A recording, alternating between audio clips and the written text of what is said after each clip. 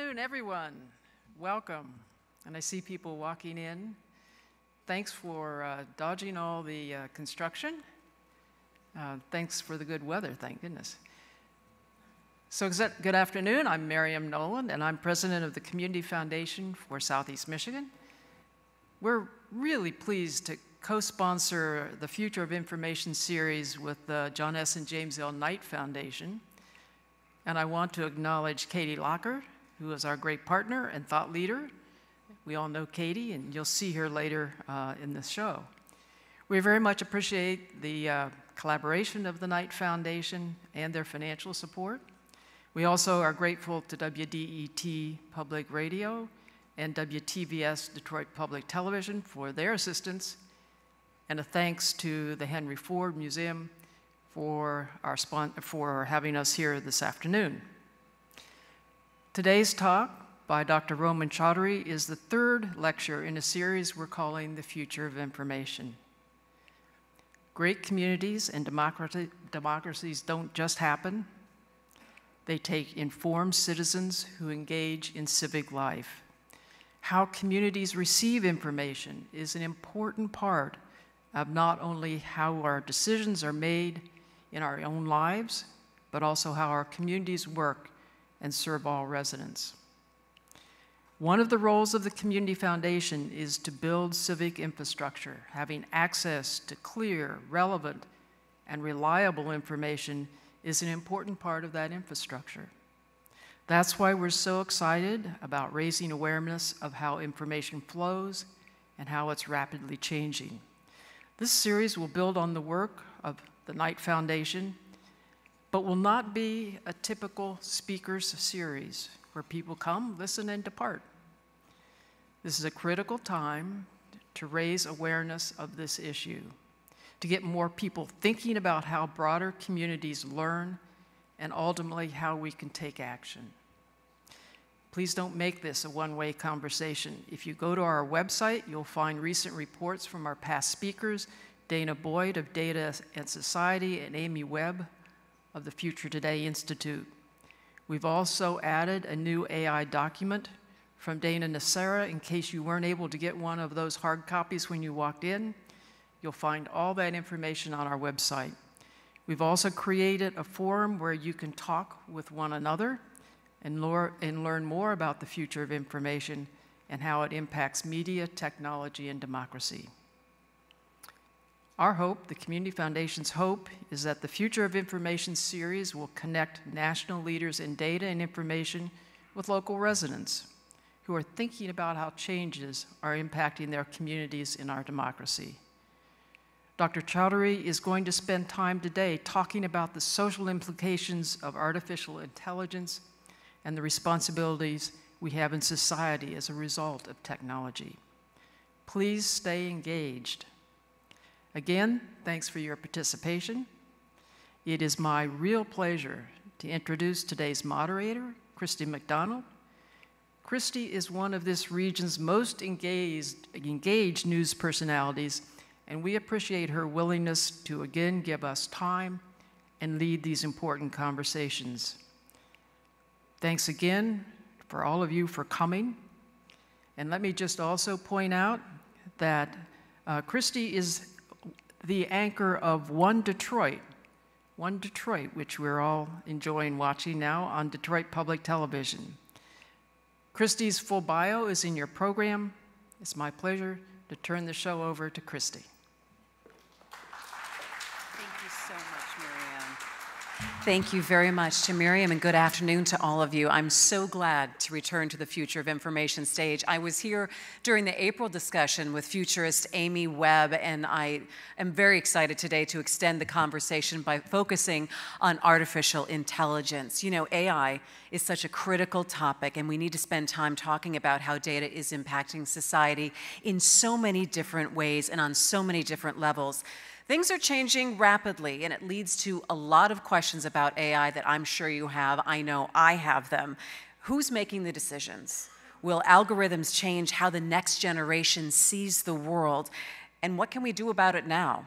I'm really looking forward to learning more from Dr. Rumman Chowdhury and then widening the combination with a Q&A session with two local experts. John Quant is going to be joining us. He is the Vice President of City Solutions with Ford Motor Company. And Diana Nucera, she's the Director of the Detroit Community Technology Product, and she's also one of the authors of the AI Guide that was distributed earlier, so I hope you have a copy of that along with you. So our job today is to look at AI through both a grassroots and a corporate lens. And we designed this event to include several ways for you to get in on this conversation. We're going to have audience Q&A after Dr. Chowdhury speaks. And if you are tweeting today, which I know you are, you don't have to sit on your phone. You can use the hashtag #FutureOfInfo so you can get in on that conversation. And for people who are watching the live stream from Detroit Public TV, hello, thank you so much for joining us in this way. You should visit thefutureofinfo.org, futureofinfo.org, where an online discussion space has just opened up so you can continue the conversation while you're listening today. The space is also going to be active after the talk, so please check it out. Continue to share your ideas, your questions, and keep the conversation going. As others have noted, we are honored to be joined by Dr. Rumman Chowdhury today. She is a world-renowned data scientist, and she's an AI expert that works for Accenture. I'm very excited to hear her today, and I know you are as well. Ladies and gentlemen, join me in welcoming Dr. Chowdhury.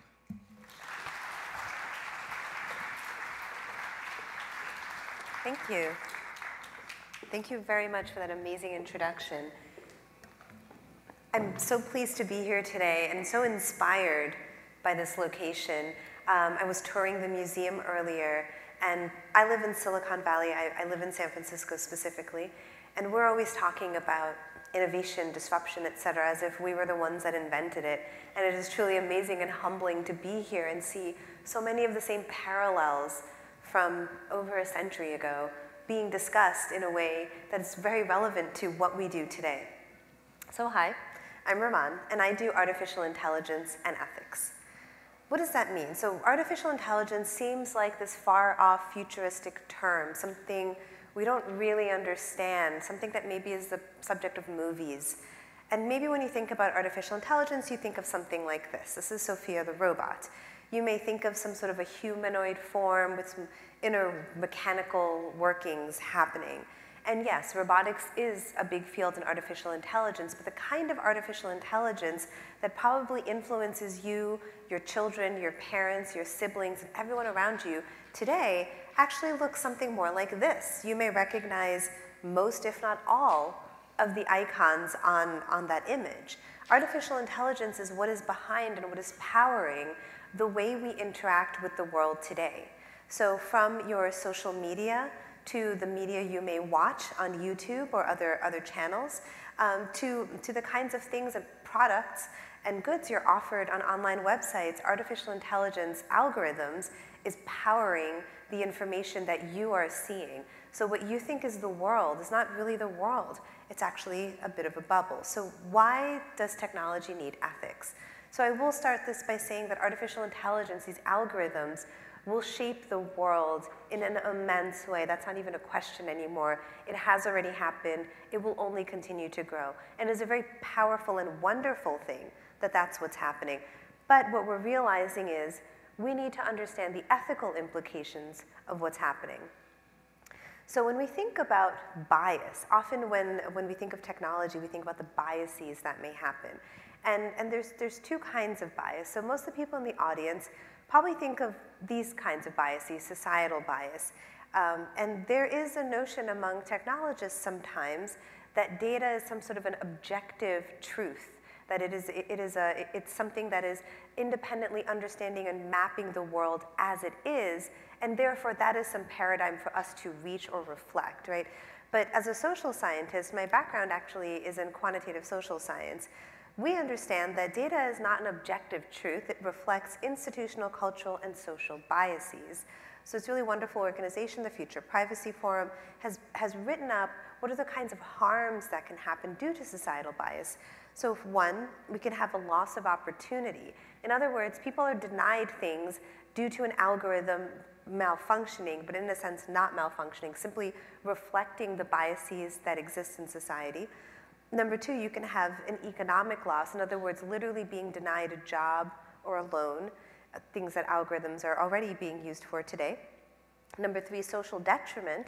So the reinforcing stereotypes or creating filter bubbles, perceptual bubbles where we think that the information we have is factual and true and what everybody else believes, but is actually more of a function of what the algorithm is feeding us. So we have to think of these algorithms as basically optimization functions. And what are companies optimized to do? It's optimized to feed you what will make you happy. So it's the equivalent of companies want to always give you dessert. So if they know you think a particular way about, let's say, the current political situation or some topic or issue, guess what? It will feed you self-reinforcing media, because why would you then want your customer to be uncomfortable by challenging their notions? What most people want actually is to be told they're right. And then finally, the loss of liberty. One very impactful example that was highlighted in the last few years was the use of an algorithm called the Compass algorithm by a company called Northpoint. And it was sold to private prisons. And it determined whether or not a prisoner should get parole. And this algorithm was completely black box. In other words, it was the proprietary information of the company. They did not share it, they just sold the output. Prisons used it. And what we found later, due to the investigatory practices of ProPublica, was that it actually had discriminatory outcomes. In other words, it was harshest on black women. So one thing we will see often in algorithmic bias is that the people who are already disadvantaged by society are the ones who will continue to be disadvantaged against. And what makes it worse is that it happens in a way that seems invisible. It happens in a way where human beings feel like we have no way of having any agency over the outcome or addressing or redressing the harm. So interestingly, I had a conversation about using image recognition in stores to catch potential shoplifters. And what somebody said was, well, yes, I understand there can be bias, but wouldn't you possibly have bias if you had a police officer in the store and they were targeting particular people who looked a particular way? And I said, yes, but what would be the first thing you would do if you were unfairly pulled over by a store security officer? You would say, I want to talk to your manager, right? And you would go through the appropriate channels. Now, we have no algorithmic equivalent to, I want to talk to your manager. And that's the kind of thing I try to do at my job at Accenture. I work with companies to not only create less biased artificial intelligence, but also to think about if something bad happens, what can people do about it? How will you help fix the harm that may be caused by the AI that you build? So this is the kind of bias, experimental bias, that data scientists like myself think about. It's a really interesting thing. Sometimes there's a bit of a lost in translation moment that happens between technology folks and non-technology folks. As I mentioned, I am a quantitative social scientist. I've been programming for about half of my life. When I look at a model output, there is this thing called an error term, and it's a number, it's a value. It doesn't mean an ism, like on the previous slide. It doesn't mean sexism or racism. It's actually a term that I want to have in my output. So quantitatively, experimental bias is something you may want in your output.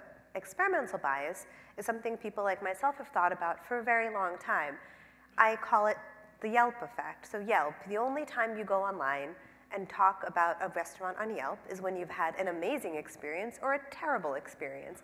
Nobody ever goes on Yelp and says, I had a perfectly average time, the restaurant was adequate, I was handed a very passable sandwich, and I moved on about my day. And we don't. We write when there are things that are happening on one end of the spectrum or the other. And as a result, that actually is a form of reporting bias. I don't actually capture my full universe of data, and this is the important part, the data that I don't capture has a systematic nature to it. In other words, I am missing the middle of my data consistently. So if I'm missing data, but it's completely random, that's actually not necessarily a bad thing. If I am missing data and there's something systematic about it, in other words, I do not pick up people who are low income, I do not pick up people who live in a particular region, that's actually a problem, because when I build my algorithms or my models, then I am not optimizing it for my full community. But this is the kind of bias data scientists think about. So when we try to build a product and people say, get rid of bias, we say things like, can't get rid of bias, right? Because we're thinking of bias this way. Most technologists are not trained to think of the social implications of what we've built. And again, being somewhere as amazing and insightful and thought-provoking as the Henry Ford Museum, we think about the very amazing cultural and social implications of the technology that we build, how it's shaped all of our lives in ways that are just so integral to how we live and exist. I was walking by the wall full of different telephones, and I was commenting to the woman who was walking me around, Emily, that I don't think most kids today know how to dial a rotary phone. They would look at it and be like, I don't know what to do. And yet the phone is such an integral part of our lives. We look at our iPhones constantly, almost to a dangerous extent. But something like the telephone, which was created so long ago, has evolved over time, has had an impact on society, and continues to have an even growing impact on society with all these new technologies. So when I talk to people in tech, one thing I think about or talk about quite a bit is a concept I call moral outsourcing. So what is moral outsourcing? These are some headlines that you may have seen in the news, right? So AI robots are sexist and racist, or how to avoid racist algorithms. Frankly, I've been programming half my life. I have no idea how one would do this. But you know, I also feel maybe a little protective of my algorithms. I think this is an unfair description of the way algorithms don't have free will. Algorithms don't have preferences or biases baked in. Using the term racist algorithm is wrong, because if there is a racist outcome, it is only because a programmer has misspecified something intentionally or unintentionally, usually unintentionally, or this algorithm is just reflecting what it sees in the real world. I fed it data from the real world, and guess what? The real world is not a very nice place sometimes. And I have to appreciate and understand that when I build a technology that actually is almost innocently just doing what it's told. It really is like a child in the sense that it just picks up its cues from what it's seeing around it, does not make an assessment of right or wrong unless I, as a technologist, have specified what is right or wrong. By the way, I have to say that. And then its outcome is simply just reflecting what it's seeing. So here's my fear, and this is a bit of a historical segue. As I mentioned, I'm a social scientist. One of my subfields is in political philosophy. So we have these racist algorithms, let's say, right?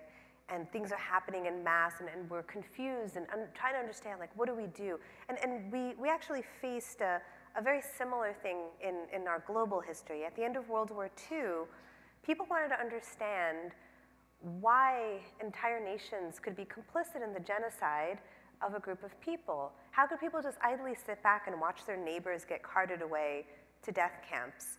And Hannah Arendt is this amazing philosopher, and she went to the Eichmann trials in Jerusalem to understand, like, what is the face of evil?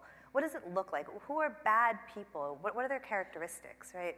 So when we say racist algorithms made by these ignorant programmers, but what are the characteristics of these bad people doing these bad things? And what she was impressed by, and I think impressed is the word I use for it, is their mediocrity, their averageness. And she coins this phrase that I think is very applicable to when we talk about this fear of AI. She calls it the banality of evil. Because you see, evil is not just a bad person sitting in a position of power. It is the support network that exists underneath that person. And it's not just the people who actively support, it's the people who say, look, I'm just doing my job, which, by the way, is one of the most common phrases that a lot of the Nazi soldiers said, is they're like, look, I was just doing my job. Everybody was doing, getting a job in government, and that's kind of what you had to do, so I just did it. I didn't kill the Jews, I just drove the truck full of Jews to the concentration camp, right?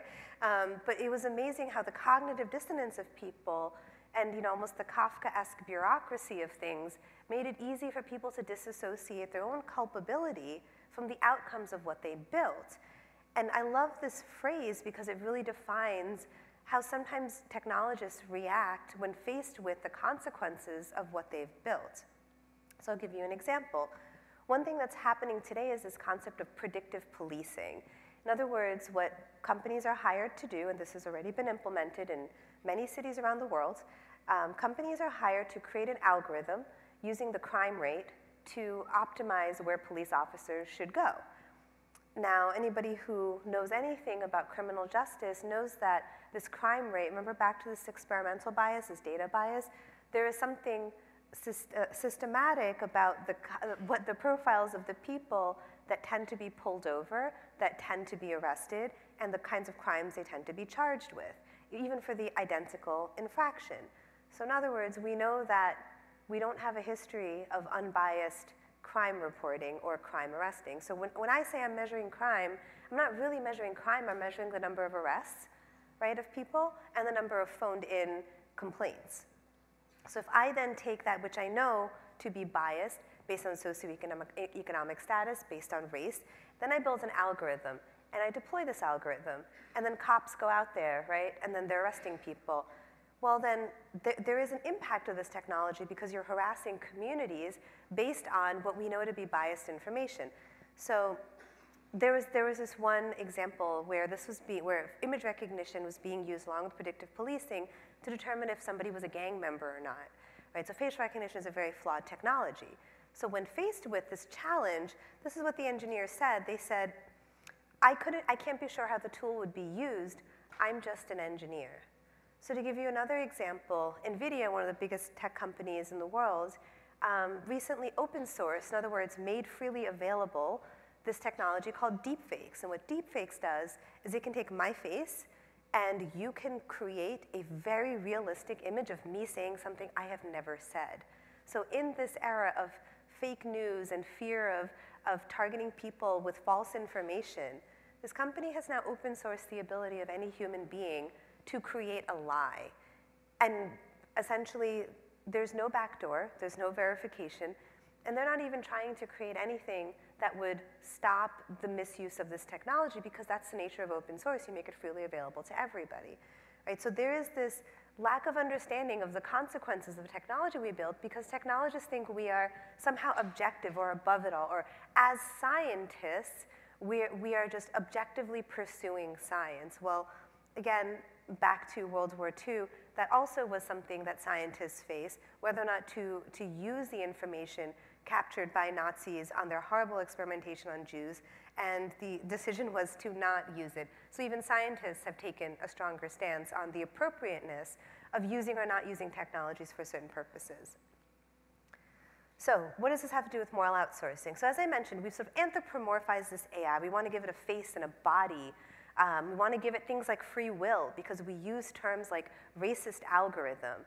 Right? And then we know that that's actually very convenient for technologists because they can step back and say, I'm sorry, I'm just the engineer, I just built it. I can't control what's being done, which by the way is false. This is why I've coined the term moral outsourcing. So what it means is that we anthropomorphize AI to shift the blame of negative consequences from the human to the algorithm. So as a technologist, like that sounds great, I can build whatever I want, do whatever I want, no consequences to me, right?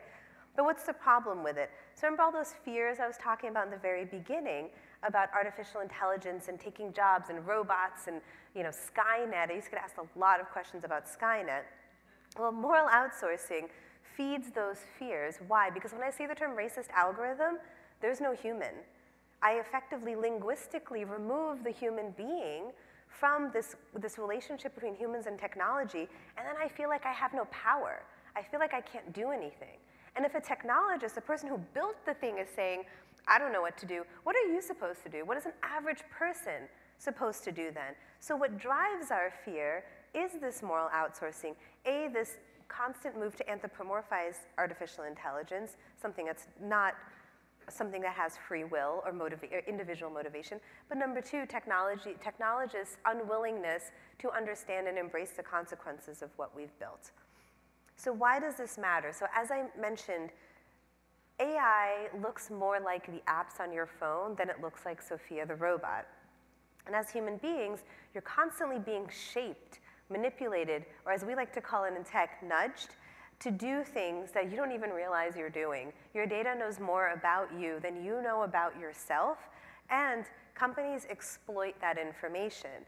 However, algorithmic determinism, as I define it, is the way that these companies are nudging you towards being a particular way. So at the end of the day, these are all companies that want to sell products, they want you to use their things, and of course they want you to be happy individuals while using it, but that happiness may actually come for a short-term gain for a long-term detriment. So also, this is where I get a little bit of audience participation. And again, inspired by where we are. And in general, can you name some of your heroes to me? Mahatma Gandhi, that's a good one. I just sat in Rosa Parks' bus seat and I was literally tearing up. She's one of my heroes. Anybody else? One more.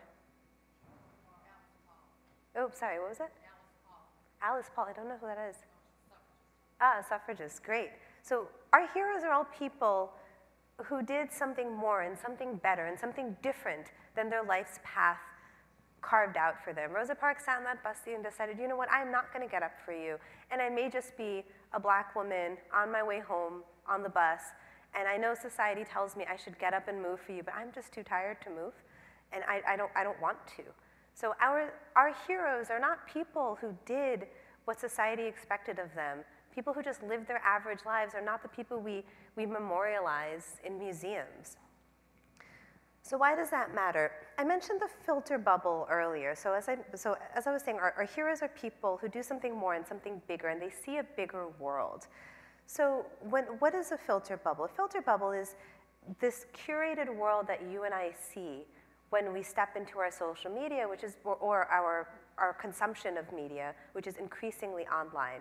So as I mentioned, these algorithms are built to feed you the things that make you happy right now. So the filter bubble, which we have, by the way, lived in for over 10 years, the book, The Filter Bubble, came out almost over 10 years ago. So this person did their research and wrote a book about this.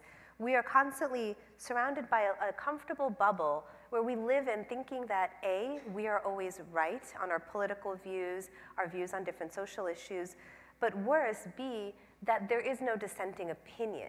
So the worst part is not that I'm constantly being reinforced, that if somebody were to come to me and challenge my views, I would say, you're crazy, I've never seen that thing you're talking about, you have no idea what you're saying, you're just some weird fringe person, right? So not only do I live in this world of self-knowledge and self-reinforcement, I'm totally convinced that anybody else who thinks differently from me has no idea what they're talking about.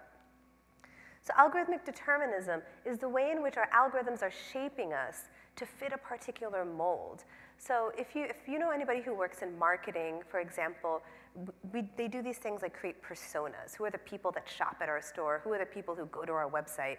Maybe there's like 6 or 10 personas. You can think of algorithms as having hundreds of personas, but they're still personas, and guaranteed you're bucketed into one of them.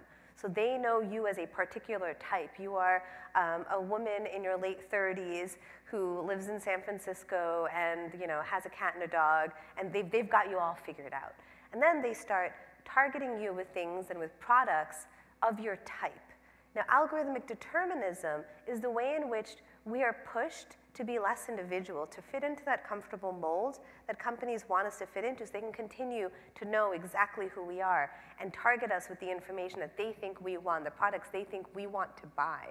But let's say you are a woman in your late 30s who lives in San Francisco, works in tech, but likes to ride motorcycles. Now, that may not be obvious from my typology, but I would never be exposed to anything that I would like. Or let's say I want to pick up a new hobby or learn something new that's out of my type, right? As I mentioned, our heroes are people who did more than what the world expected of them. So what I worry about with algorithms, and this is increasingly happening, is that we'll get put into a social strata, an economic strata, even like an educational, intellectual strata. The algorithm will be like, you know what, that's the best you can handle. I don't think you could do more than that. So I'm just going to give you things that people of your type should be doing, and people of your type should be watching or should be reading. So in a quantitative sense, as a data scientist, I define that as a measurement bias plus a feedback loop. So what's a measurement bias? I was thinking once about who Spotify must think I am based on my playlist. And I'm laughing because I must be a really weird person. So the data that companies get is actually not complete. There's no way a company knows everything about me. They know a lot of things about me, sure. They know certain specific things about me, but they don't know everything about me, and they don't know who I am as a human being. I have free will, I have judgment, I make decisions. I am not giving all of that information to a company. And for sure, my deepest secrets, my deepest wants and hopes and desires are things that companies don't have about me. So when a company types me as a particular, in a particular box, I'm flat. I'm nobody. I'm nobody with any sort of depth. Well, you add that plus a feedback loop. In other words, they target to me things that I like, I buy them, I like them, and I continue using them. Well, it's sort of a self-reinforcing hypothesis. So I'm going to go, so measurement bias is what you think you are measuring is not exactly the thing you are measuring. So I used the predictive policing example earlier. Crime is a really great example. A lot of people don't realize, by the way, that when we say crime, we're not actually measuring the true amount of crime. There's so much crime that goes uncaught and unreported, and there is a pattern to that, right? The people who can get away with crime are usually the people who have the most means. I used to work in a very affluent part of New York called Westchester County. That's where the Clintons live, that's where Gwyneth Paltrow lives, et cetera. And I swear you could not get pulled over for a speeding ticket there. You just couldn't. I would go 90, 95 miles an hour in my little tiny Corolla. Not the smartest thing to do. But I could never get pulled over by a cop because everybody who lives there is somehow connected or the kid of someone who's very connected. So if you're a cop and you're going to pull over some kid, you know, joyriding on the road, most likely you're going to lose your job, right?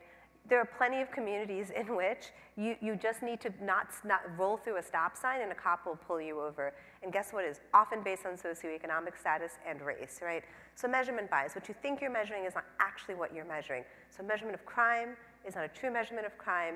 It is a measurement of this biased way that we enforce the rights of police officers. Second is a feedback loop. So it's a structure that causes an output to eventually influence its own input, right? So I'm going to go back to the example of predictive policing, right? So we have these cops, there's an algorithm, they're deployed to go somewhere, and guess what they'll do? They'll do their job. They'll catch criminals, and then it'll feed back into the algorithm because the algorithm is constantly updating with crime measurements, and they'll be like, oh, great, we did our job. You know, our algorithm works. And then what's worse is it is amplified and reinforced. So they say, oh my God, cops caught more people. We need to send more cops out there. So the neighborhoods that are already targeted and harassed get targeted and harassed even more. And the people who get away with it because of their connections or who they are or who their father is will continue to get away with it. And this will be algorithmically implemented. So back to this notion that we have no way of saying, hey, take me to your manager, to an algorithm. We have no way of even knowing how this is happening, and certainly no method of redress. It's hard to say, oh, your algorithm is unfairly sending more police officers to my district than another district, right? Because they are catching crime. They're just not catching other crime because you're so heavily focused on the certain communities that you've always spent too much time focusing on. So those are primary harms. I outlined them earlier: loss of opportunity, right? Loss of liberty, economic loss, things like that. And a lot of those are actually, fortunately, regulated against. So we have laws to protect people in particular situations from discrimination based on age, race, gender, ability, things like that. But what's really interesting, and algorithmic determinism moves into this space, it's this concept of secondary harms. So, you know, let's say I showed you a very particular playlist because I've decided you're black and urban, and that must be what you like. It's not good, but it's not denying you a job, right? What it is doing is it's putting you into a type and sort of nudging you, and maybe you don't like that, but it's not causing you a harm. But I actually think that that's a really, really dangerous thing. So this image is from just actually kind of a fun project that Baidu did at KFC in China. And they had a facial recognition ordering screen. And you'd go and you'd just like a fun little thing. You go up to it, sees your face, it scans you. It gives you some feedback on what you should order. So it'd say, oh, you based on your face, this is what you should order, right? Complete pseudoscience, or whatever. But here's literally from the press release. So it said, the person said, a male customer in his early 20s would be offered a set meal of crispy chicken hamburger, roasted chicken wings, and a Coke, while a female customer in her 50s would get a recommendation for porridge and soy milk. Porridge and soy milk. Sounds great. Right, so if you're a woman in your 50s, that's actually rather insulting. Right, so when you think about how gendered it is, our assumptions of what people should be, right, what they should eat. I mean, it does, for men and women, translate down into who you are, and how the food you're consuming drives this notion of who you ought to be. And every woman in this audience understands this argument, right? There's this, women should be dainty. Women shouldn't be messy when they eat, right? Especially if you're an older woman, just get out of everyone's way, be invisible, eat your porridge and soy milk, right? Like don't overdo it, right? But so, and that's like the image that we're fed by society. Women should eat salads and drink a lot of smart water. If the number of pictures of women wearing white doing yoga in Getty Images didn't convince you, all of the commercials that are constantly inundating us about how we should eat, what we should eat, and how we should comport ourselves, they should. So we think about this press release. So now we're going to algorithmically enforce that. So we introduce what we call in tech, we call it friction. So what we usually want is a frictionless experience. That's why, by the way, it's so easy to go on your social media when you have like 3 seconds and you realize that, oh, I have 3 seconds, I'm waiting in line. What's happening on Twitter? What's happening on Facebook? Just constantly. They create a frictionless experience. They just want you to slide right in, be inundated with their media and and just constantly be re-engaging. So what they're doing here by dictating to you who you ought to be is they're introducing friction. So number one, let's say you're a woman in your 50s, you come up to this, it's like porridge and soy milk. I don't eat porridge. I want a sausage, egg, and cheese biscuit. It's breakfast time, right? So now you have to say no to that. The next thing it gives you is a customized menu based on, again, who it thinks you are. So most likely it would say, oh, you don't want porridge and soy milk? Have yogurt. Have this. Have all these healthy things that women of your age ought to be eating. And now you have to go through and say no, no, no, until you get to the thing you want. So again, it's not denying you a job, it's not denying you an opportunity, but what it is doing is it's subconsciously telling you that something's wrong with you. Because the average woman of your type wants porridge and soybean milk for breakfast. What are you doing with your sausage, egg, and cheese biscuit? And this really feeds into the narrative of body shaming, fat shaming, food shaming that happens to a lot of people, not just women. So it's pushing us, and then to flip it over to men, if you're a man and you want to eat a salad, well, this thing is telling you, eat like a man. No wimpy salads for you. Aren't you a real man? You should be chowing down on a chicken sandwich or ribs or something manly. So introducing as friction, try to push you into type, even something as seemingly simple as food holds a lot of weight in society because food is the lifeblood and the culture of often who we are. And a lot of our societies, a lot of our cultures are built around food. And to tell people that this is wrong and that is right, to nudge you in a particular way, even a seemingly innocuous example actually matters quite a lot. Because what happens is you get constant messages that who you are is wrong, what you want to do is wrong, and you should just do what the algorithm is telling you to do, because otherwise they're putting all sorts of barriers in your way. So back to when I said who our heroes are, right? So that was a seemingly innocuous example. Let's talk about one that's a little more loaded. Schools can now get facial recognition technology for free. So this one company has said, we will identify who potential school shooters are, who troubled students are, using this facial recognition algorithm. Now that scares me, to be honest, not just because of the surveillance state nature of it, but I want to know how the heck they're going to identify what aberrant behavior is. What is it? Is it just because you're not the captain of the cheerleading squad or quarterback on the football team?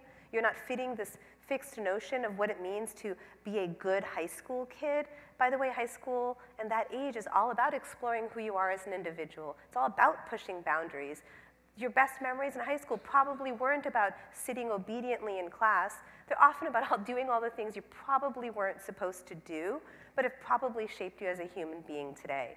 And now we're going to say, under this guise of I'm going to catch these problem students, we're going to use facial recognition to enforce good behavior, which, by the way, means that up front, somebody, and not you, has to define what it means to be a good high school student, what it means to be obedient, right? And that's really, really frightening to me that even at a young age, we're starting to push kids into being a particular way because definitely Big Brother is watching and it will be enforced.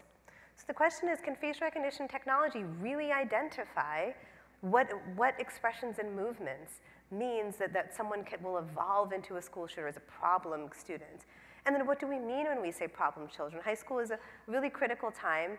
Other kids are mean. What will probably happen, back to this measurement bias and feedback loop, is the algorithm will probably pick up the kids who are already picked on today anyway, and this will give an in for them to be picked on even more. Because now you're the weird, creepy kid, and reinforcing that bias to say, oh, see, I knew you were a weirdo. I knew you were a reject. The algorithm even said so.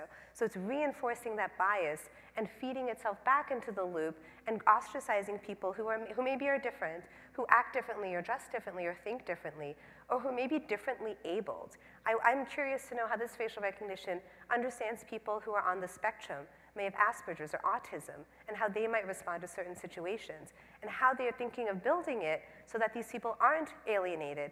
I can almost guarantee you they've not thought of these things. So all of this doom and gloom aside, people ask, well, what do I do? My goal is to empower regular people to take action. I think a lot of this narrative seems like, well, it's Google's job to fix itself. Why would Google want to fix itself? Who's going to fix Google? The government? Who is responsible for this? And there is so much responsibility held by companies and so much responsibility that's held by governments. But there are things that you as an individual can do to make sure you're not subject to this craze of moral outsourcing and also this fear of algorithmic determinism. So for the first part, 1, you can combat virtual bias by combating real-world bias. It sounds corny, but it's true. Data sets are biased because biased things happen in the real world. Stopping biased things from happening in the real world actually helps create better algorithms. It's a combination of the virtual and the real, and it's something that real people can do. Second is avoid tech solutionism. There is way too much of tech companies and individuals thinking that tech will just solve racism or tech will just solve the problems that exist today, and it won't. Human beings solve problems. Tech is a tool, and tech is a great tool, and it can enable great things to be done, but it will not automatically solve problems. We have to design it to solve problems. So those are the two things. So just relying on technology to be able to fix things isn't how things work. And finally, in thinking about algorithmic determinism, the most precious thing you own is your data. So the first thing people will say now is data is the new oil. It was an Economist article. I actually think data is more like the periodic table. So oil has fixed outputs of fixed value. Data is an immeasurably valuable thing. So how technologists arrange and rearrange your data within algorithms can end up in really valuable outputs, or this data can be absolutely useless. So most people think that the way companies take and use data is a very linear transaction, kind of like, I give you my email address to get 15% off on your website, and then you send me sort of spammy, annoying emails. Very, very linear, very transactional. What they don't understand is that often it's something like my GPS location plus the distance from the number of gyms near me may end up actually influencing my insurance premium, because they have an idea of, let's say, how many steps I walk per day, my proximity to fitness centers, and whether or not I go to them. That's how your data is used. So the first thing is to understand if the data you are giving is worth it. It is always a transaction, no matter how innocuous the data seems. And even if companies don't know how to use your data, I can guarantee you it is all being hoarded in case they want to use it tomorrow. So I'll give you a really great example. One of the biggest conferences in artificial intelligence is called NIPS. Facebook presented a paper one year analyzing the text that people write but do not post on their Facebook feed. In other words, anytime you got into a Facebook argument or wanted to post something really emotional or angry or upset, and you typed it out and you're like, you know what, I'm not, and you deleted it, guess what? It was stored, it was saved, they did an analysis on it, and they wrote a paper on it. So all of your information is stored and saved, including the information that you think A, is worthless, or B, the information that you think that you haven't agreed to share. So the second is to fight the stereotype. What does that mean? As I mentioned, algorithms are nudging you in a particular way, and now you know, and now you can take action against it.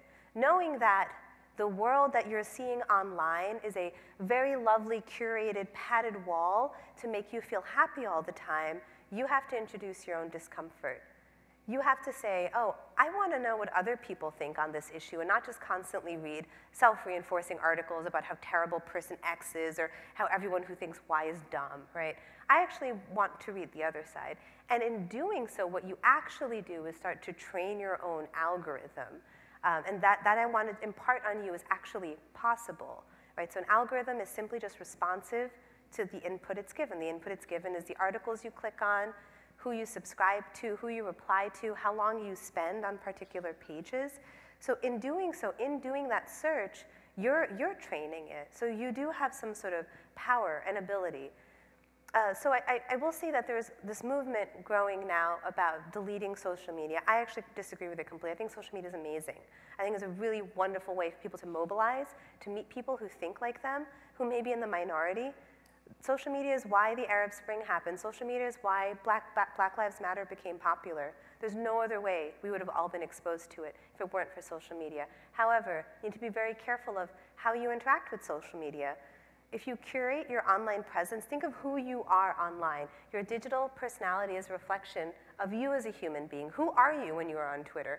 You shouldn't just be a passive recipient of what's being thrown at you. You say, I want to read this, I don't want to read that. That's the thing I like. This is who I am. Then you'll actually get a lot of value out of all of this media. So it is within your power to control the world that you are being curated and what you see. Thank you very much.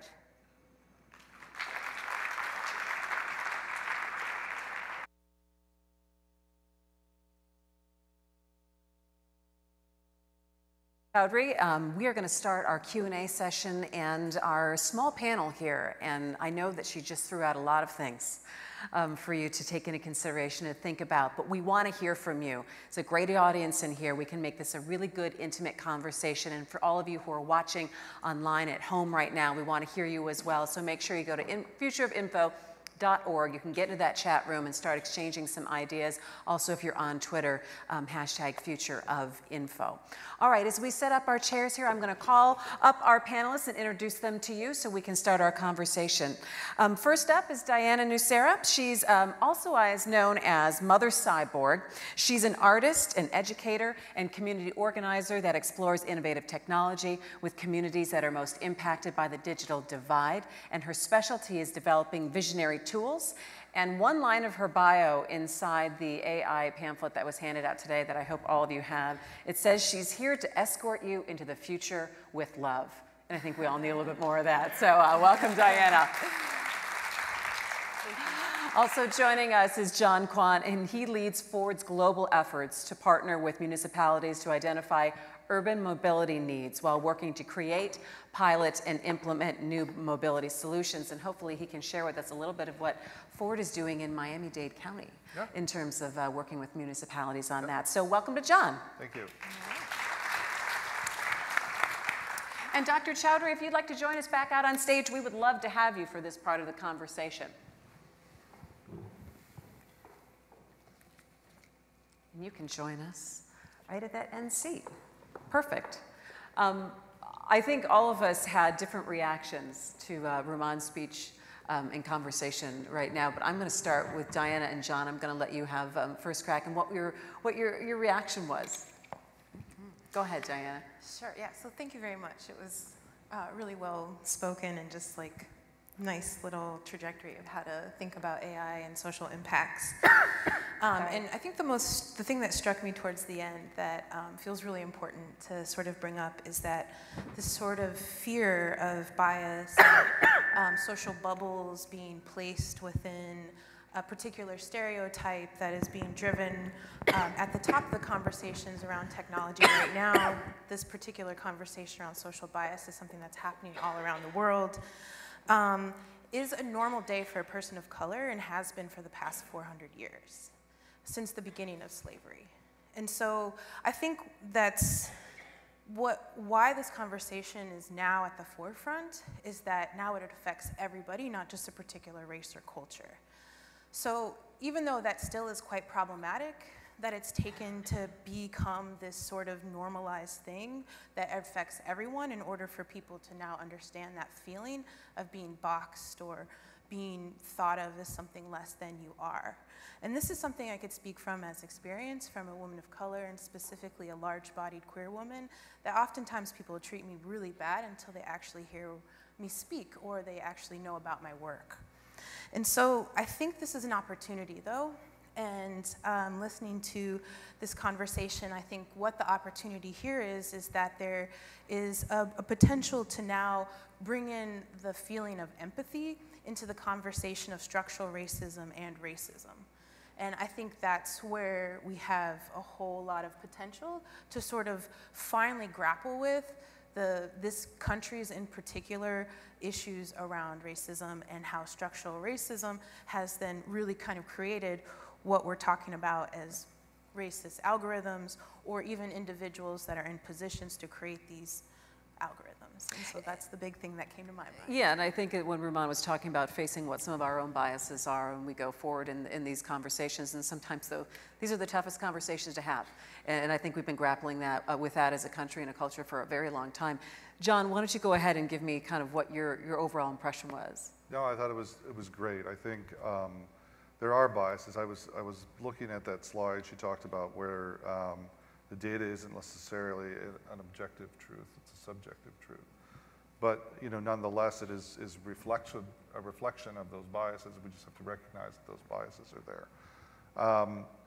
In the work that we're doing at Ford in terms of mobility, in the engagements, as you mentioned, with Miami, we're starting at a community and an individual level, because our goal at Ford is to really bring humanity back into the mobility equation.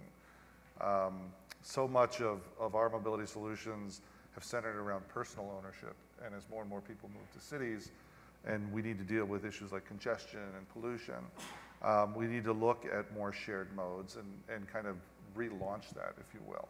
And so how do we provide greater access to all? How do we provide greater equity to all?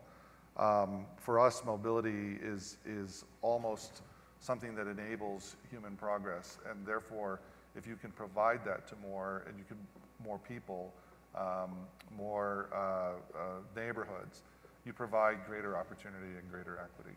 So many of the things that if you think about how our mobility ecosystem has evolved, and where highways have gone through and neighborhoods that have been decimated by that, right? These all have, you can go back and be reflective and say, there's some bias threads in there in terms of what's happened.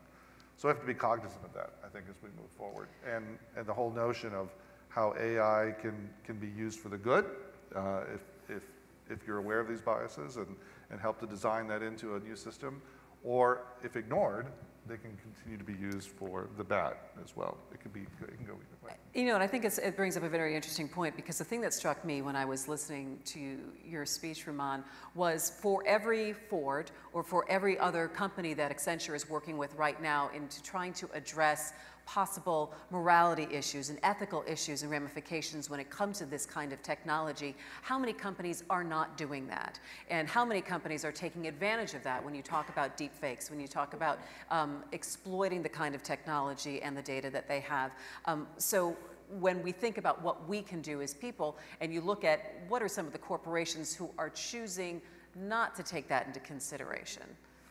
So, by the way, thank you for letting me go off stage. I packed like a Californian, is how I'll put it.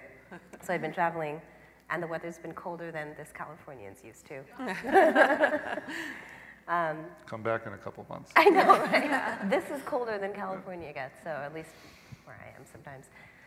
So absolutely. So what I will say is that there's this important sea change happening, and not just in technology, but in corporations in general, where they're understanding this notion of what you might want to call conscious capitalism. And this starts with, Larry Fink's letter to what we're seeing in shareholder activism and even employee activism, to say that, your company has to be about more than just revenue. It is not okay to say, oh, we're legally compliant, so sorry. People are demanding more, and technology is enabling people to demand more. So as I mentioned earlier, using social media to mobilize. The whole Delete Uber movement was popularized on social media. So it's very important to see that there is this change happening, and smart companies like Ford are making these changes and understanding their community before just plowing ahead with the technology. And that is of significant value when thinking about the long-term life of an organization, not just the next year or the next 5 years. And Diana, it kind of makes us also ask the question of, what does fairness look like in AI when computers share in that kind of decision making? I mean, I think that brings the question of what does fairness look like in general. And these are the hard things when we're talking about data and we're talking about programming. Can you program fairness? Well, this is why I started this sort of conversation talking about empathy and understanding the different social ramifications of each person's identity. gender, economic status that happens as you navigate the world.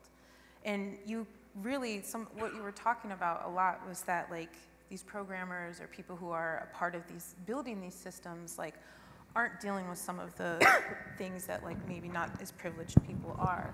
And so to me, like how do you program towards fairness is that you educate yourself on the issues of the world. You educate yourself on the history of racism and the history of like social economic issues within the United States, or particularly here in Detroit, which is a whole lot different than other places. So I think it's particular to where you're at, and depending on who then is right or like really controlling the system. So to me, fairness starts with the person who is programming and that they are practicing it in their day-to-day life, because you have to really embody these things to create something else that embodies it. And you wrote this booklet talking about helping people understand AI, helping them understand how it functions in their daily life, and then beyond where we could be in 5 years from now. Share with me a little bit of the thought process that went into that, though, in educating people. So a lot of my work, so I'll say this, I'm not an expert in artificial intelligence at all, but I am an expert in community technology and education in particular. And so this book, People's Guide to Artificial Intelligence, really starts from the fact that you cannot even enter into this conversation if you don't know what artificial intelligence is. And then as you would see from your talk, that it is so many things. It's woven into everything that we do, how we look at each other, how we treat, how we communicate online. And so in order for people to enter into that conversation with a critical aspect, they need to learn about it. So this book was designed to really create a kind of workbook scenario that takes people through what is AI, what is the history of it. It's not something that's new. It's actually dates back to 5th century before Common Era, this concept of automation, which I found absolutely fascinating. So that brings up more questions as to like, well, what is not just the current social drive of it, but what is the human drive of automation, and why does that even exist, and how have we manifested it? And this museum is one instance of how it's been manifested. And it's incredible to look at, because it sort of really shows like how humans kind of create this like almost like godlike presence. And so just to honor and read from the book, I'd like to quote Pamela McCorduck, who was an AI researcher and wrote this book called Machines Who Think back in 1974. And I think that she really sort of puts it into perspective, where she says that that explains the AI birth as an ancient wish to forge the gods. And I feel like understanding that trajectory of our human desire on top of the current political, economic, social, like impact that's happening, that technology has right now, really gives us a perspective as to what's possible. And that this comes from almost like a humanistic desire. And it isn't actually driven by company, but companies have the most resources to drive it. So what if you were able to design AI for your home? What would that look like? If you could design an AI algorithm to clean your room, what would that look like? And so thinking about How much time do you have? I've got 3 kids. We could work on that right now, Diana. But thinking about that on the day-to-day personal level, and not just as a corporate sort of consumer level. So really moving us from, the purpose of this is to move us from consumers to producers of technology. But John, you have that ability to be able to look at it from the corporate level. And what does Ford have to do to be able to look at themselves as moving into the future and working with AI? So we, you know, the other, as you were talking, and rather eloquent, that was really well done. I was thinking about the other terms people have used for AI, machine learning, right? And I think when you do that, if you strictly look at it in terms of machines, you forget all of the human contributions that applied to that learning, and left unchecked, you almost lose sight of, in many cases, these were done to help ease the burden of laborers, right? If you think of many of the improvements, things that are shown here in this museum. But one of the things our CEO likes to talk about is this notion of a design gap, that we can continually improve something for the better, yet that for which it was originally intended, you lose sight of.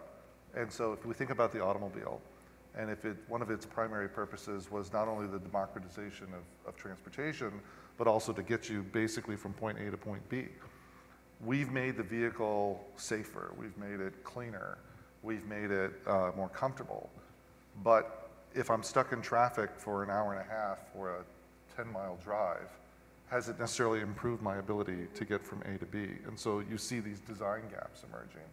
And so we as a company are beginning to look, again, this notion of designing mobility for humanity is looking at it from a very human-centered perspective. What is it that you're really trying to achieve? What are you trying to do with what you need to enable? What mobility solutions you need to enable your lives? And how can we help contribute to that? Ford has always been in the business of making carriages that get you from A to B, people and goods.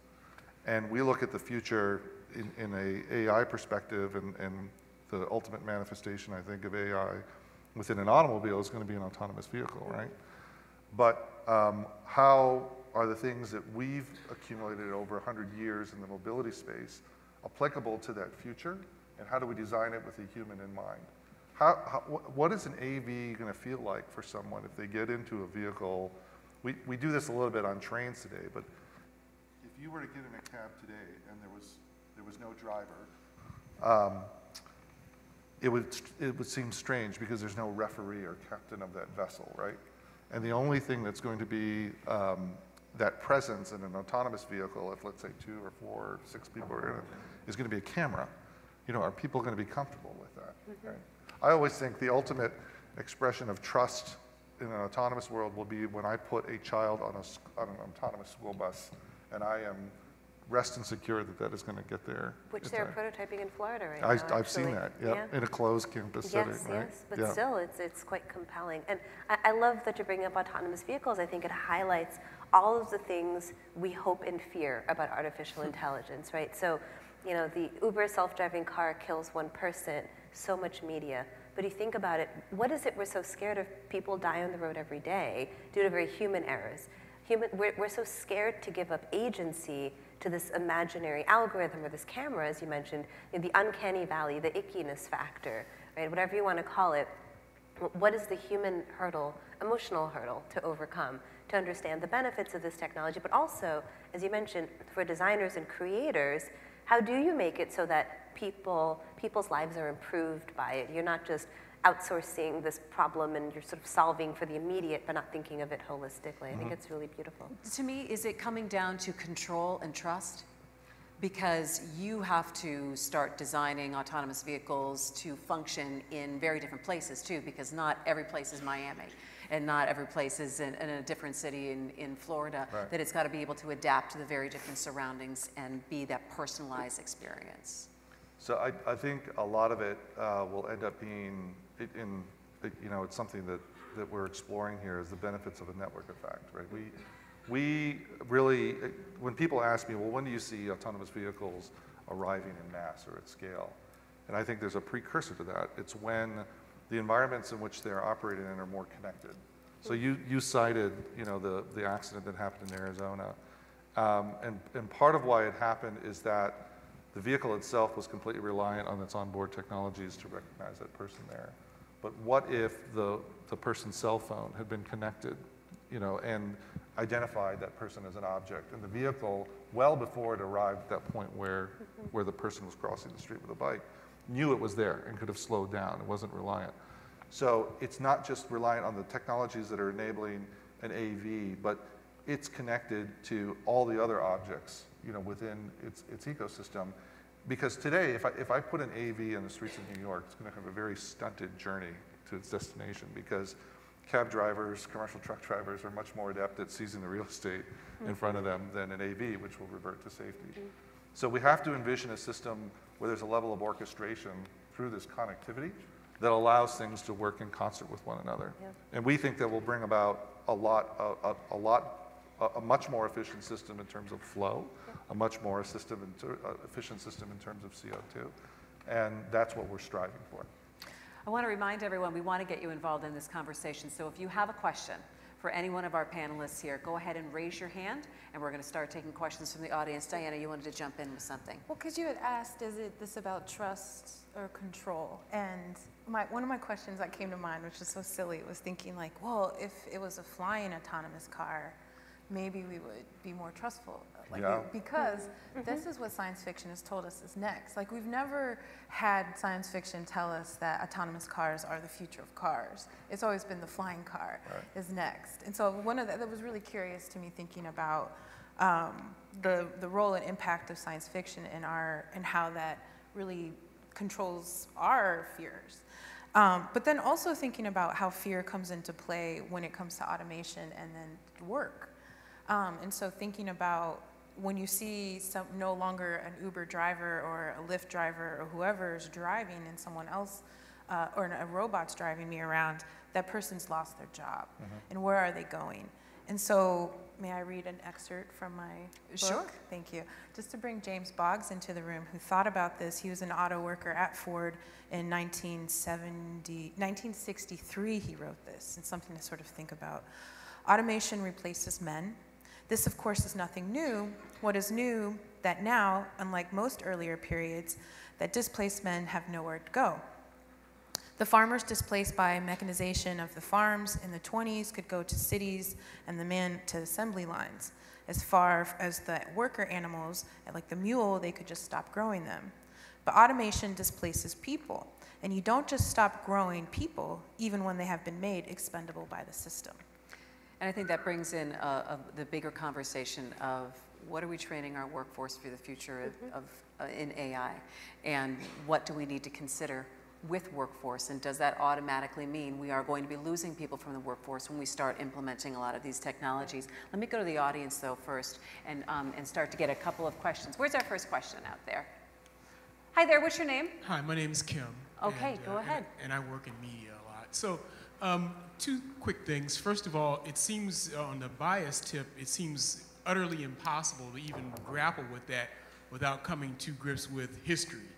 I mean, that's where everything's come from. We live in history. So that's one.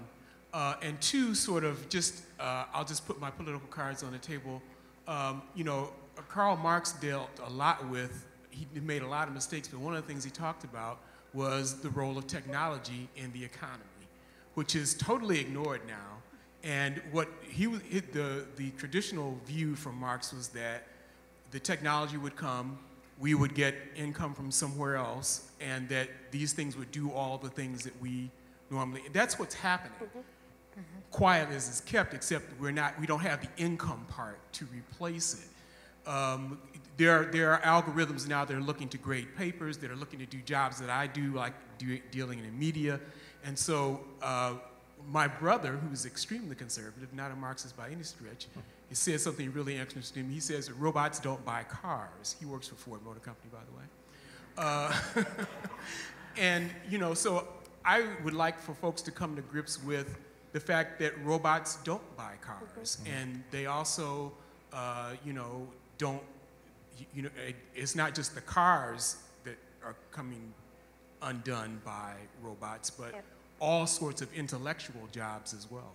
I have so many thoughts on what you were just raising in your question, and thank you for raising that. So the term algorithmic determinism is actually is inspired by this term called technological determinism, which is from, you know, the era of the steam engine, which understands the role of technology in society. So absolutely, I updated it with this concept of algorithmic determinism, but there is this, that's what a lot of the responsible AI movement is about. It's understanding and appreciating, more importantly, not just understanding, appreciating the role of technology in society and how we live this very pivotal moment that we call the fourth industrial revolution for a reason. So the other thing is, part of what you're talking about, this whole robots don't buy cars, I think you're starting to touch on something really important. The way we value society, you know, I'm a quantitative social scientist, everything for me is a utility function, right? People optimize their utility function. Seriously, we do. So we have these measurements of things. So for a country, a measurement of success would be like a GDP. And GDP is actually a very broken metric if you break it down. It's a measurement. It's actually not an absolute value of how valuable your country is. It's a formula people made up a very long time ago when we relied on things like factories and widgets and things like that. And moving forward, let's say I, as a thinker and a consultant, like contribute nothing to GDP because I don't make a widget or do things. I consume things, but I don't make, and even now, a lot of the things I consume are maybe media or virtual or live in the cloud. How the heck do we measure and capture that value? Because we don't. So there's a whole movement called Beyond GDP, which thinks about how we reimagine GDP, because also, by the way, for all the women in the room, when GDP was calculated, it was specifically calculated to not value childcare and elder labor and home care, because those were considered to be women's jobs and women's jobs were valueless. There is actually a book called What If Women Counted that talks about that. So there is sort of this larger push to reimagine, like almost fundamentally. This is the beautiful thing about the era we live in. We can do these things now. We can fundamentally measure the value of taking care of a child and include that, right? This is why we live in a country in which it's so hard for women to strike that middle balance. We shouldn't have to, because the work that you do at home isn't often valued, and it should be. So we have this amazing opportunity to reimagine it. And also, you're 100% right about what are we doing with this future of work? Are we just replacing jobs with other jobs? We think about it when we created email and we no longer sent letters or memos into the office. Theoretically, that should have opened up so much time for us, and yet I think everyone in this room often feels like a slave to their email. So we just opened up that time and filled it up with more things to do. Right? And then it just got longer and longer, and then we became constantly... Nature abhors a vacuum, doesn't it? Exactly. So like, I completely agree that we need to really fundamentally reimagine, the value of our activities and actions, and B, what it is we will spend this free time doing, and then adequately, to tie into your factory worker example, to adequately compensate the people whose labor will be taken away in whatever form that may be. But it's almost such a foreign thing to think about, but it's a way in which we can use this technology to fundamentally shift humanity, which is what it should be doing. All right, let's go to another question in the audience. Who else has a question? Hi, I'm Olga Stella with Design Core Detroit.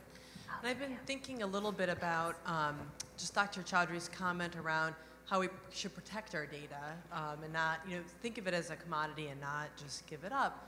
But then also the disparities in the data that we're each individually throwing off. So it'd be interesting to hear back from all of you on the panel, both. So from maybe Dr. Chowdhury, how do we individually protect that data beyond social media? And I think from Diana and John, just when we think about the person crossing the street who's hopefully not being hit by the AV, what if they don't have a cell phone in their pocket? How do we account for the differences in our data footprints and how that influences the systems that ultimately get developed in our cities? Yeah, how people are impacted in different ways. Yeah. Do you want to start? Absolutely. So you raise an excellent point of how do you protect your own data? Because when you sign away your data consent, it's often in perpetuity. So you can say, all right, I'm going to delete my social media account, but by the way, you have no rights to the information that you've given for the however many years you've had that account. So GDPR, General Data Protection Regulation, goes a long way. It gives you, for example, the right to not be found and the right to take back your information. The state of California has passed a privacy law very similar, and there's been more push. And this is how the regulatory space can be involved. Because as an individual, there's only so much fighting back you can do to recapture your data. I'll give you an example. Just yesterday or the day before, Ancestry.com is working with Spotify to give you DNA-inspired playlists.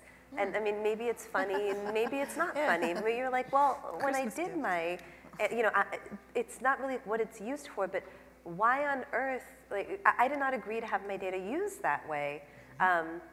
Similarly, 23andMe was sharing genetic information, with, I won't say GlaxoSmithKline, to start, doing genetic testing for drugs. And again, we did not agree to that. And by the way, we have no rights over that information. So genetic information, by the way, is number one thing you should protect.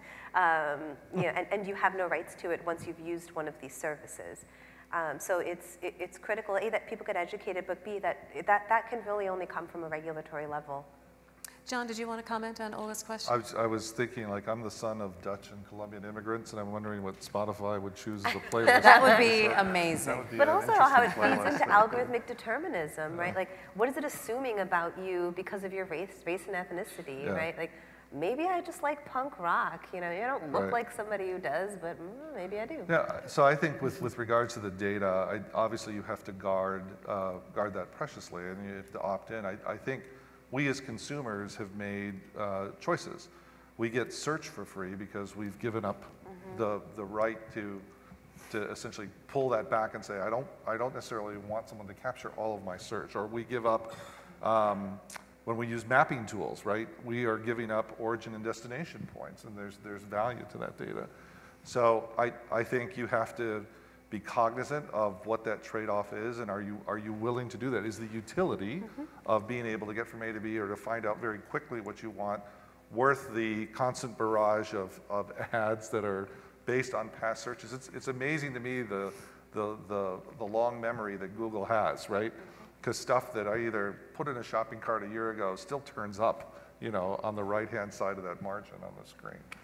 And then with regards to the ability for objects to identify themselves in a system if that object doesn't have technology, I think this is where we really have to think about the network effect, because if enough connectivity exists within a given system, and let's think about an intersection as an example of that, and there's cameras there to kind of monitor what's going on in that intersection, and other things are connected. We shouldn't necessarily have to rely on everyone to be connected or everything to be identified, because other objects in that system should be able to let other objects know that there's something there, but we just don't know what it is, all right? So let's be cognizant of that. But that requires this level of connectivity that we haven't yet reached. It's increasing exponentially, but we talk about it in terms of modes, roads, and loads, for lack of a better term to describe goods, are all nodes on the Internet of Things.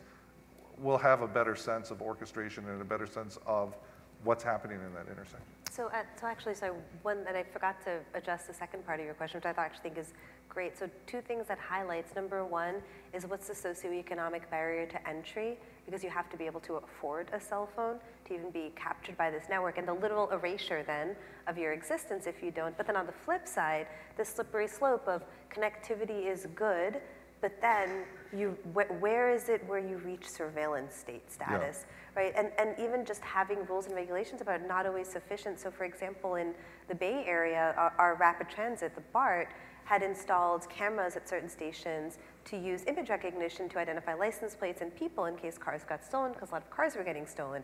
Interestingly, the BART authority takes a very strong stance against a surveillance state, and they actually decided, you know what, we're not going to use this technology. They had enabled it, it was all up. They're like, we're not going to use it for that purpose, but they found out that the station used it anyway.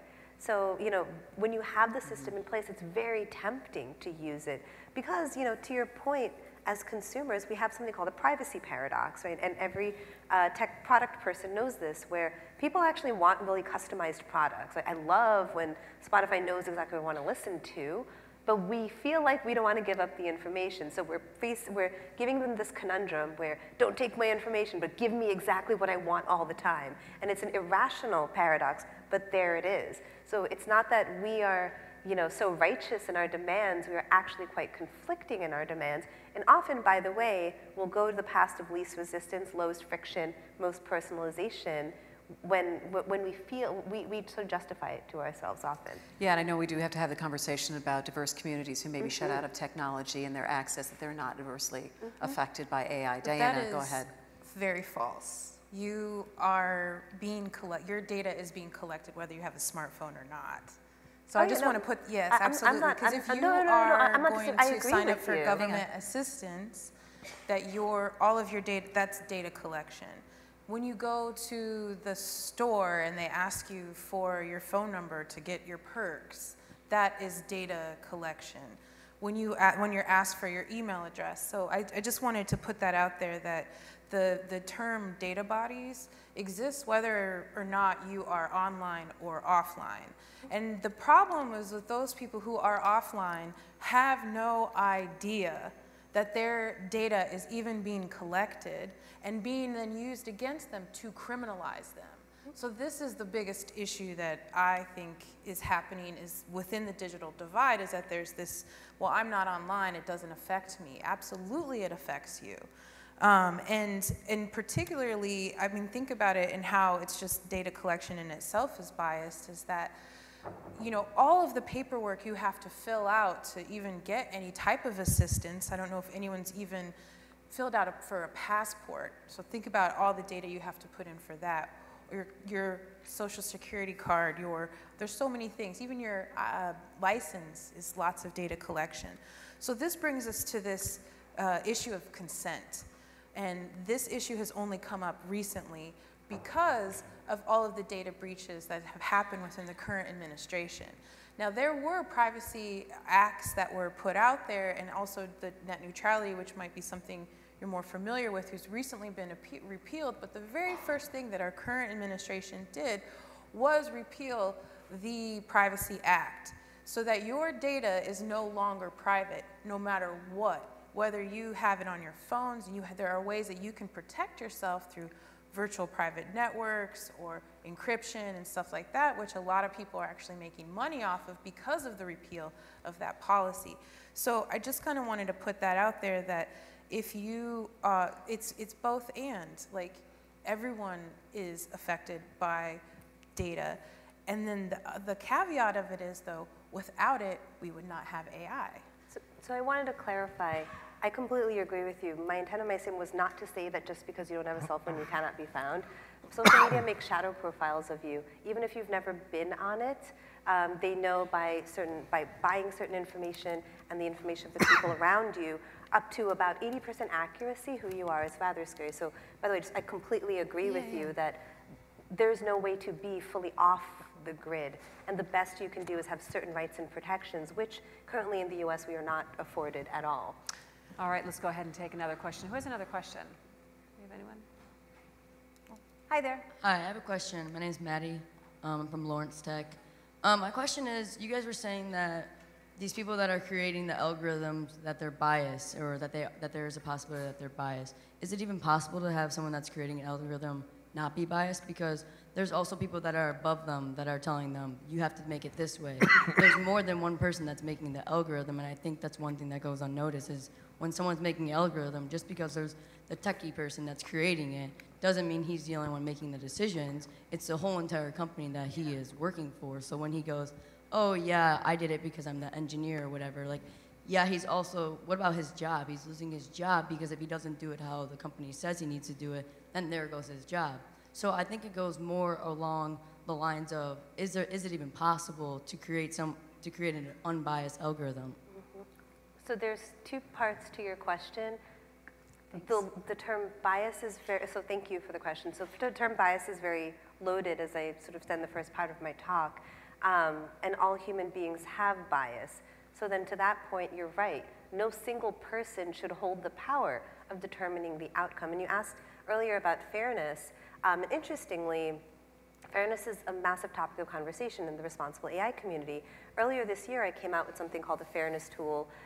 Google came out with theirs 2 weeks ago, and IBM came out with theirs last week. Google's is called the What If Tool. You can go online and play with it. IBM's is called Fairness 360. And for all of those, it's a way of understanding and highlighting algorithmic bias. So you are 100% correct as a data scientist. It is a massive responsibility then that I have to shoulder. If I have to think about every potential bad way this algorithm might be used, or in the context in which it might be used, in communities that I may not even really understand or have the time, skill, or ability to learn about. And this is why the company's culture as a whole is very, very valuable. So at Accenture, what I'm finding is that, you know, people come and they say, I'm really interested in this fairness tool, really want to start exploring my algorithms.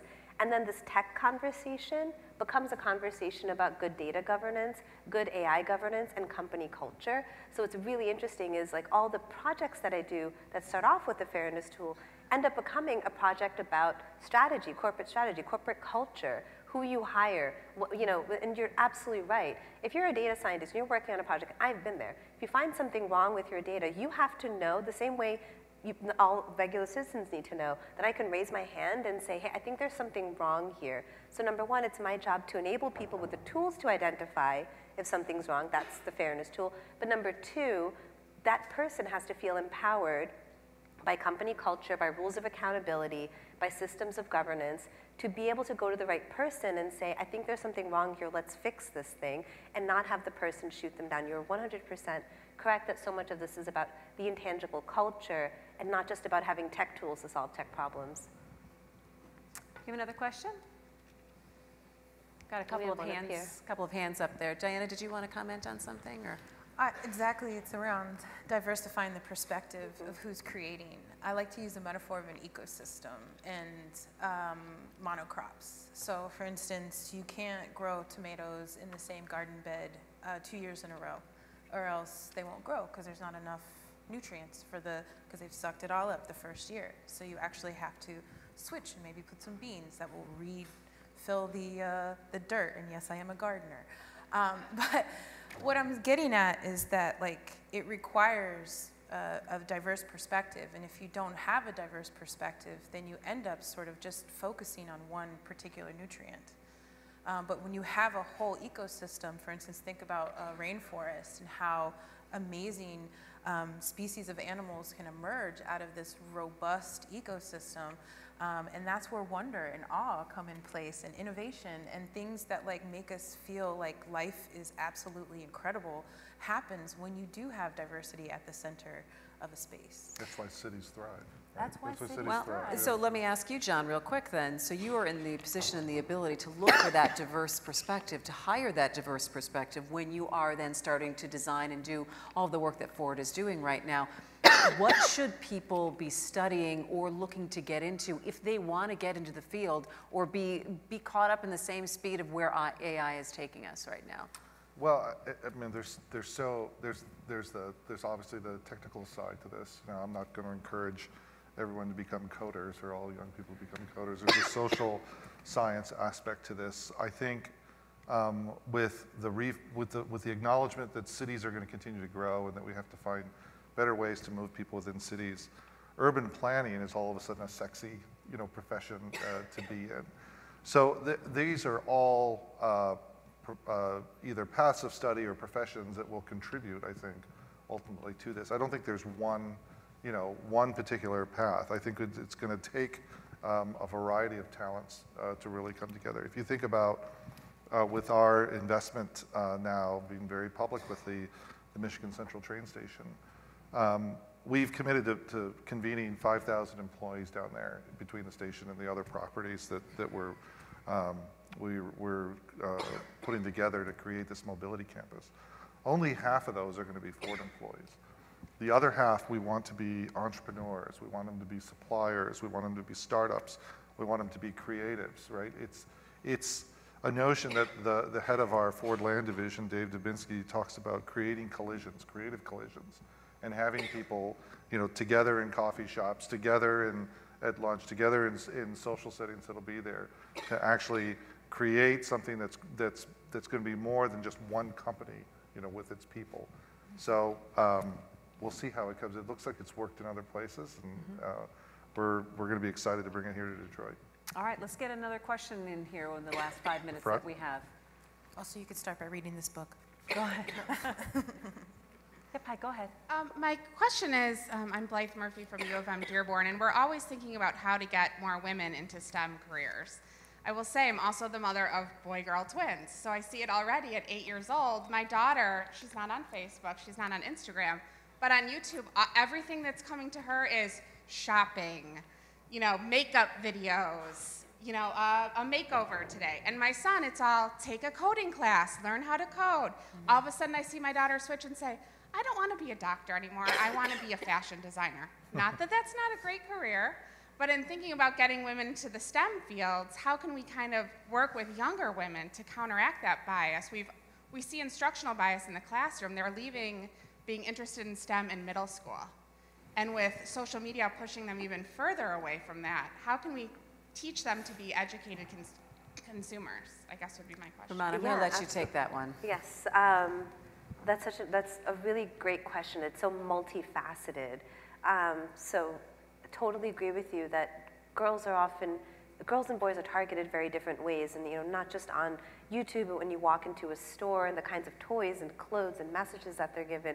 And as a parent, I'm sure it feels like, well, how do I even fight this? There are some amazing summer programs that are opening up for girls. So AI for All, started by Dr. Fei-Fei Li of Google, is a really fabulous summer program. But what I want to highlight here is this sort of singular narrative. And I was talking to somebody who works in augmented reality. So interesting, the AR/VR space has a lot of women in it. And there's this interesting cultural narrative here about girls who played Sims and had Neopets, which were these like digital toys from, when people my age or a little bit younger were like in high school. And that was their in, because there was nothing made for girls until then. Before then, it was very video games and shoot 'em up and things like that. So this narrative we have of programmers being a particular way, but B, what the pathway is flawed, and it's very singular. And there are actually things that interest a lot of girls that would lead to a career in tech, but the images we put out there of what it means to have a career in tech doesn't seem like it's aligned with, let's say, being a fashion designer. But to be honest, she would love augmented reality. She'd want to learn Unity programming, because once she saw that, hey, you know what, I can create dresses, and then people can look at a mirror and then see that dress on themselves, like she would absolutely be all about it. So encouraging what she's drawn towards and then seeing the tech impact of it, I think is very beautiful. And that's kind of a narrative that's missing, because we're so tied into this singular narrative of what it means to be a program. And especially as it permeates more into society, it's in everything we do. So you're talking about, sort of STEM education. I feel like the acronym keeps growing. It was STEM, then it was STEAM, the A being art, and now it's STEAMed, with the D being design. And there's a lot of creative thinking and design. Every AI project at Accenture starts with a design-led thinking session, without fail. I do them for responsible AI implementations. You cannot do a good project without design-led thinking. So it's critical that we draw girls in a way that's suited to them. But then, of course, we have to talk about the gender bias that exists in schools, the hiring bias that exists in companies, and there's so many parts to tackle, but it is not an insurmountable hill to climb. All right, I have to wrap this up, but I want each of you to leave us with a final thought going forward today, how we should be thinking about AI in our daily lives, how things are going to be changing. I hate to time you, but I'm going to give you each about 45 seconds of a final thought, what we can kind of take, and I'm going to start with you, Diana. Well, just playing off of that last comment, one of the things I was thinking about was imagine what it's like for gender non-conforming or trans youth to be in this world of algorithm bias. And I think the thought I want to leave you with is the thought that I started with, was that in order to, the opportunity we have now in thinking about our own sort of disappointment with the future of technology is embodying the experiences of people of color for centuries, and that you now have empathy to work with. So what will you do with it? Okay, John?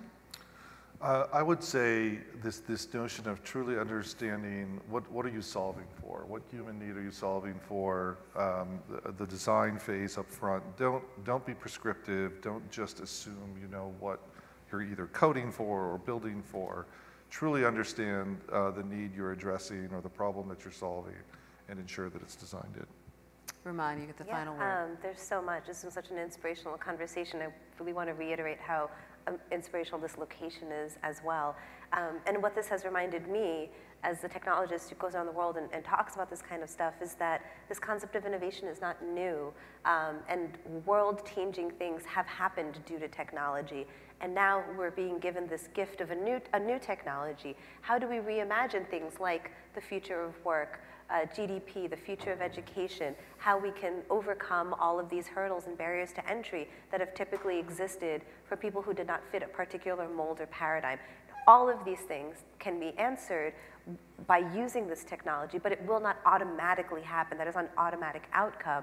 So how do we mobilize positively to use this as a force for good? Dr. Rumman Chowdhury, John Quant, and Diana Nucera, thank you so much. Thanks. What a great audience. What a great conversation. Thank you. It is my pleasure now to wrap up the afternoon and bring up Katie Locker. She is the Detroit Program Director of the John S. and James L. Knight Foundation. Katie. Well, my first job is to thank everybody up here, and I first have to thank Dr. Chowdhury, who not only traveled to be with us, presented her thoughts, and then conquered the cough. So thank you so much for coming out with us. And then I want to thank John and Diana for coming, and Christy for sticking with us throughout the series to offer her insights and help us have these conversations that are so complicated. And when Miriam Nolan, who leads the Community Foundation, and I first talked about how this series might play out, this was really it. It was, how do we have a conversation about really complicated technologies that are interacting with our everyday lives? And then how do we talk about, how does that involve people and our communities to then take action to make sure they're a part of what happens?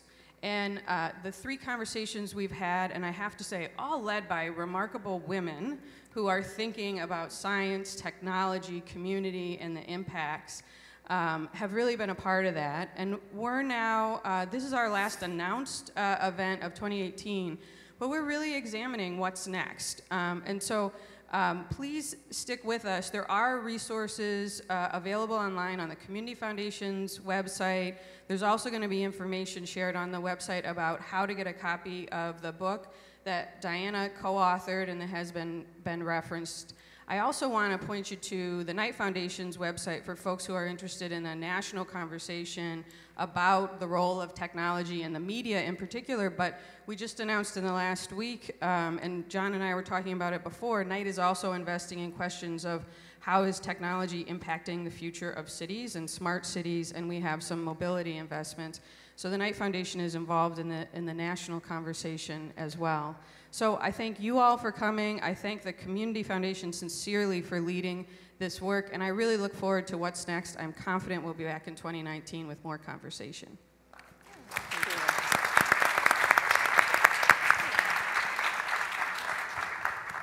Thank you very much.